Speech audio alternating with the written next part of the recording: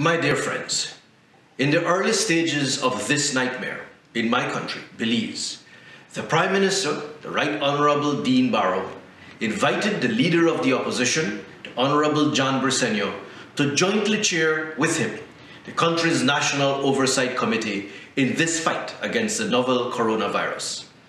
As with all human endeavours, the work of that committee has not been all kumbaya, but the work of that committee, and from them, every public sector employee in health, security, human services, and beyond.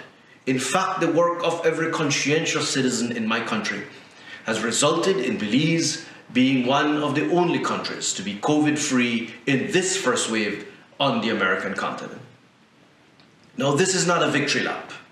Our health authorities are quick to caution of inevitable and additional waves of infection. My country's economy has been devastated. Years of work to claw us into a higher standard of living appear now on the edge of a precipice. So no, this is no victory lap.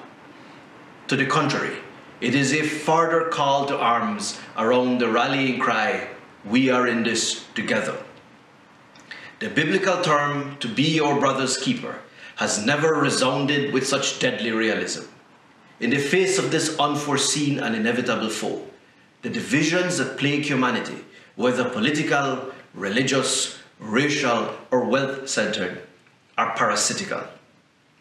My dear friends, as family members, as fellow employees, as citizens of our countries and indeed of this world, let us be your brother's keeper.